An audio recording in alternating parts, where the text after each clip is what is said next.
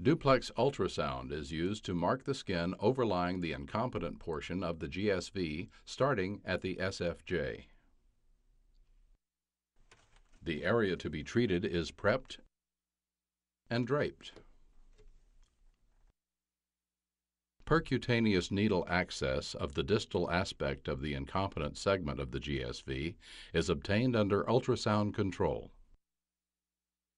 An 035 guide wire is placed through the needle up the GSV into the CFV. The position of the guide wire is verified with ultrasound.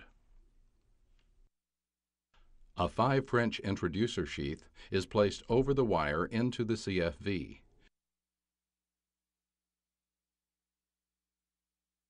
Remove the wire and internal dilator once the position of the sheath is verified with ultrasound.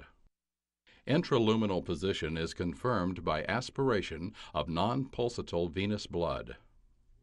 Withdraw the sheath under ultrasound control until the tip of the sheath is about 1 centimeter distal to the SFJ. A 600 micron DIOMED laser fiber is inserted into the sheath and advanced up to the first site mark, indicating that the distal tip of the laser fiber is flush with the end of the sheath.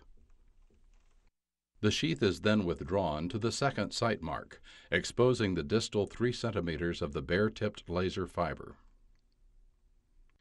Verify that the laser fiber tip is about 1 centimeter distal to the SFJ with ultrasound and by checking the location of the aiming beam.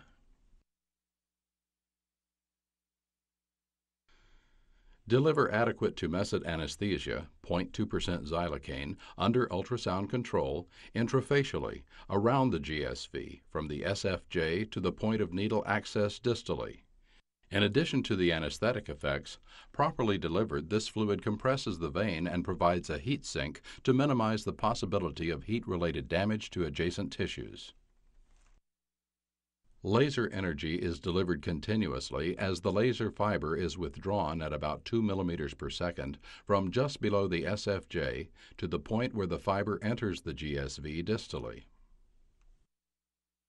Once the distal segment of the vein has been treated, the laser is put in standby and the sheath and fiber are removed. A short stretch bandage is worn for 3 days and a Class II stocking is worn for a week.